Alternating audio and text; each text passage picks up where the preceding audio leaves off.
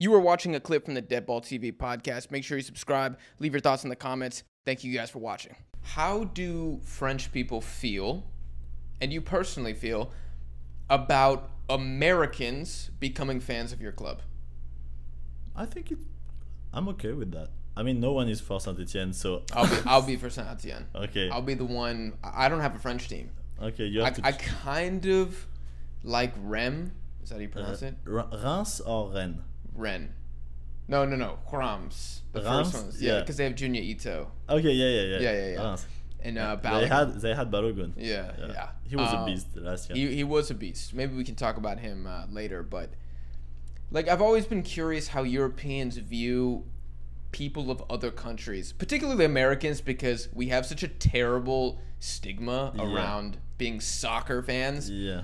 Do y'all care? Do you see that, and are you like flattered by it, or are you like on that point, I cannot talk for every French people because I don't know how they think majoritarily. But for me, I have the feeling that I'm really happy that Americans get interested by football now. I mean, it's really something everyone like it in the world, and American just add other sport, but now it's becoming more and more popular here, and I really like that. I think it's good if I see Americans from Saint-Etienne, I will be very happy. I know that American... Wow, that'd be... What a sight. That would be super rare. No, that's what happened, but I know that the Marseille president is American. Frank McCourt invested in Marseille, he's American. I think that American invested in Lyon too, John Textor, the guy who owns Crystal Palace and everything. And so now make me little by little, I don't know how you say, little by little, starting to get interest, but it will take time, obviously. Interesting. Yeah, with the National Football League or the NBA, I feel like because it's like undoubtedly, especially for, American football, it's the only league to watch, really. Yeah. That Americans, we don't, at least myself personally, I don't really care, or I don't have any negative feelings if a European is like, I'm a Cleveland Browns fan. I'm like, oh, dude, sick. Like, you know, I am too. But I know that at least in the Premier League, there's like this bit of an awkward disconnect where it's like, as the sport becomes more popular in America, I see almost an awkward, uncertain response from English fans where they're like, okay, this is good because my club is getting more popular, which means it has more buying power because it has more money. Yeah. Every team does a preseason tour in the United States now. Yeah. To make millions of dollars. But at the same time, it's like every time something comes to America, the stigma is it is being commodified. Do you understand? Yeah, like understand it's being done for money. It's not being done for the love of the game. I have this feeling that, so it's not for you obviously because you're interested in all the championship in the world, but a lot of Americans, they just like Premier League. Yeah. And they don't know a lot about football. Like a lot of friends I met there, they say they love football, but they just know Premier League. They don't know Italian football, they don't know Spanish football, and they just know this one because it's not their fault. It's because the money, the TV, they just they can see only this league. And so Premier League is really famous, but I get that English fans, imagine you're for a team, always been for this team, and suddenly a lot of people are becoming from this and kind of appropriate themselves your team. I don't know, you're like, I was there first. I was fan of it first. I can understand they are like jealous, I don't know how to call it. Protective, maybe. Protective. Yeah. I can understand that. I'm saying that I would be happy if American people starting to follow Saint-Etienne because no one will in America. Even in France, we are in the second league now. So only the real OGs are staying there. Yeah. Still, the stadium is almost full all the time. So it's crazy. But it's because we are a historical club. Yeah. That is the one negative thing that I see is that Americans, because we're very new to the sport, we tend to go for the best teams. Yeah. So we become Real Madrid, Barcelona fans. Yeah. In La Liga, that is it, bro. I don't know. I know I got Bilbao on and I respect Bilbao a lot, but I'm an Atleti fan. That's my team. Yeah. I've met, I think, one other American in my life who supported Atletico Madrid. It's just not very common. And In Atletico is a big club. And it's the third biggest club. Yeah, Objectively, it's the third biggest club. No one else picks it. Yeah. In France, dude, I see PSG a lot because to me PSG is a fashion brand. Yeah. Like yeah, I would buy a PSG jersey to wear to a party, Yeah, not yeah. because I support PSG, but because their jerseys look so cool. Yeah. But I don't see a Marseille. I never see that, and that's a huge club in France. Yeah. I never It's see the Lyon. second most famous. Yeah, I Marseille. don't see these. I've never in my life seen, at least not in Houston. I've never seen a jersey. Maybe in New York or somewhere with a bigger French population. Yeah. Quebec, No one- maybe in Canada, maybe. No Sure. one knows them. And in the Prem, everybody is Man U, Man City now is Yeah. very popular in the United States course. because they keep winning and Of they course. keep buying all the best players. And so maybe I'm tripping, but I see that and I get concerned because I'm like, okay, we're a big ass country. We got 400 million people here. Yeah. If 400 million people start supporting 5 different clubs, those clubs are going to become even more wealthy. Yeah. And the gap between a Arsenal and a Man U and a Crystal Palace or a Brentford is just gonna grow and grow and grow. Yeah, but Could it kill competition? in another way, it's not very your fault. I mean, they're just winning because they have money, and the guy who invests money are from Saudi Arabia or whatever. So, I mean, for example, Newcastle. No one was supporting Newcastle. You will see. Next year they will be in Champions League. The year after they will be even richer and richer because Saudi Arabia will invest.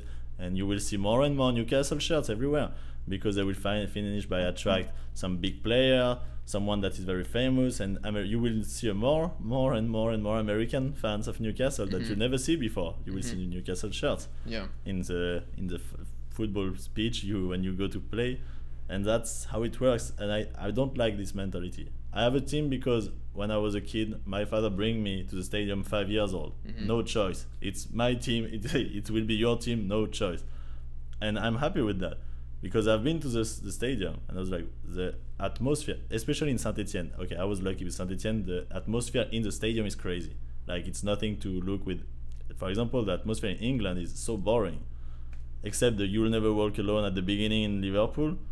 No, it's no atmosphere. No one is like singing, no one is putting I don't know, you call that the smokes, everything. Oh yeah, like smoke bomb, flares. Yeah.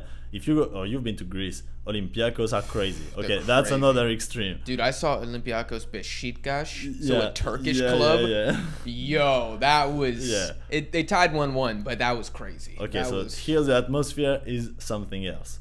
But in France it's not as crazy as there. I think it's better. I never been to watch Olympiacos, we'll but go I together. see. Yeah, We'll go to Athens. I would love it. Yeah, we'll go. I never been to Greece actually. Are you serious? No. Oh my God! Yeah. Okay. Next trip, I'm gonna fly to France.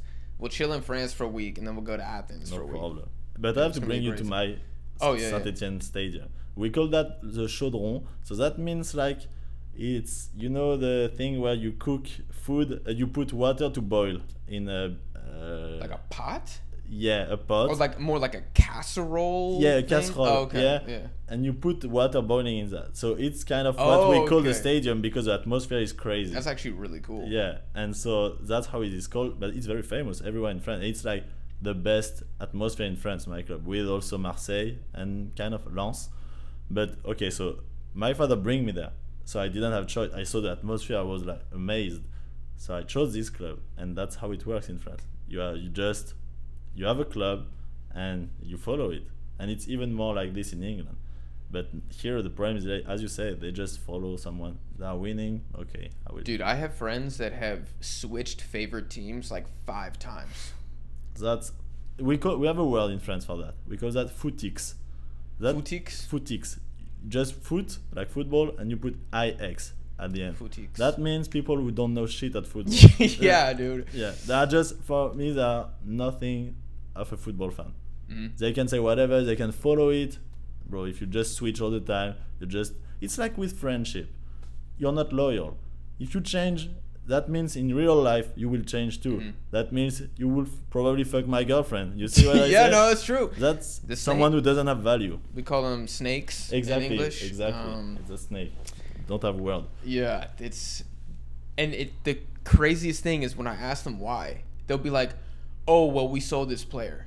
Or like, oh, we didn't qualify for the Champions League. I'm like, so? Like, you're just gonna leave the second that you don't win a trophy? Like, bro, I'm a fucking Tottenham fan, dude. Oh. We don't win shit. Yeah, never. I don't jump ship. We haven't won since 2007 or 2008. Yeah. But I don't care. Like, Yeah. I got introduced to the team through my godfather, who's Russian. Yeah. Because Pavlyuchenko played for Tottenham back in the day. Yeah. And that was like my introduction like to football. Because I'm a basketball family. Yeah. We like the Cleveland Cavaliers. That is like my family's team. So Yeah. I could never switch up Yeah. from Cleveland. I see. Yeah. I've lived in Houston my whole life. I've never rooted for the Houston Rockets. Yeah, okay. Ever. Always Cleveland. Yeah. Every time the Cavs come to Houston, we go to the stadium in Cavaliers jerseys and we root for Cleveland. Every Okay. time. Okay. Non-negotiable. That's crazy. So that's my Saint Etienne is pretty much the Yeah, Cavs. Although we did win the championship in 2016, made the playoffs this year. We're a little bit better than Saint Etienne Yeah. relatively, but Yeah. it's one of the downsides to American fandom, I think. It's because we don't live in Europe. Yeah. So some of us might not even know French people. No, the thing is now you have to develop your football because it's difficult to support a team if you're not feeling it. I Yeah. mean, it's not in the culture here. In France, every time you wake up, you will open your phone. You will have football everywhere. Every time you go in a bar, a pub, whatever, you will see football. Not a lot of sport, not a lot of screens. 2 screens, football, football. Every time you will just open a newspaper, football. And people just think football about everything. So it's kind of really more important in our culture. It's the most important sport here. Here it's shared between basketball, American football, baseball. Here baseball is really important. I mean, you have a lot of different sports. In France, it's really football more. Rugby a bit too. Is rugby number 2? Yeah, I think. Basketball number 3? Probably, yeah. Do Handball you is watch the French national basketball team? in the Olympics, maybe. Nicolas Batum? Yeah, Batum, yeah. I mean, I follow in the Olympics or the Tony World Parker? Championship. Yeah, he's from Lyon. Is he from Lyon? Yeah. I didn't know that. He was part of the Lyon football project after, like 2 years ago. What's my guy's name? Frank Nitikalina? He point guard. I don't think he ever actually ended up being good. Boris Diaw? Yeah, Boris Dio, yeah. Yeah, I'm happy for Wembanyama now in Wembanyama. San Antonio. I'm happy that he was big because it's a good thing to put light on French basketball. I don't like basketball a lot. I mean, I've always played football, always follow football. Tennis is important too. My friend Nico, he plays tennis, but we are bad in tennis and bicycle. Tour de France. Yeah, Tour de France. This yeah. is really it's happening right now in France, and that's something very big. Everyone is following. But except that, it's really football beyond of everything. Is the French rugby team as diverse as the French football team? It's starting to be more. Okay. It was a very wide sport before, and now it's more diverse. But it's still a very wide sport. Do you watch when the rugby team yeah. plays, like Six Nations or? Yeah, something? I really love it. The atmosphere of rugby is crazy. It's like you party, you drink, and you're with all the guys.